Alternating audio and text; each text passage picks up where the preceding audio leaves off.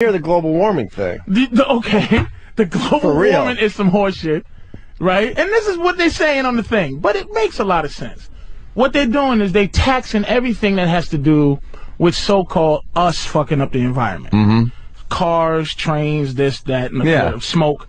And what they're doing with that is they're taxing anything that developed countries already have.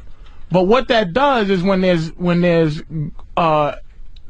canceling out the global warming, it stops underdeveloped countries from ever developing cars, trains. They have to start with the shitty coal burning fucking smokestacks. Exactly. They have to stay in huts while we go and make deals to own the whole underdeveloped country. They want motherfucking ladies with the titties down to their knees and fucking some guy with his balls hanging down to his knees. A stick on his dick. To come out, right? And to stop developing those countries so that they can just go in and the third world countries are the richest in everything. So they got the diamonds, they got the fucking minerals, and they just go fuck yourself. So they're saying, you know, global warming is a farce because Gore.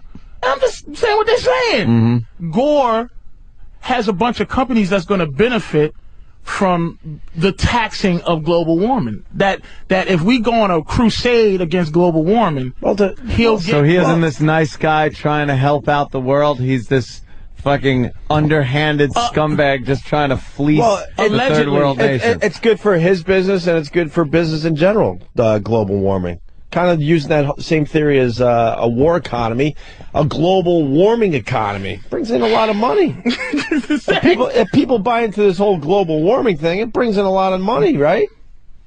Right? Yeah.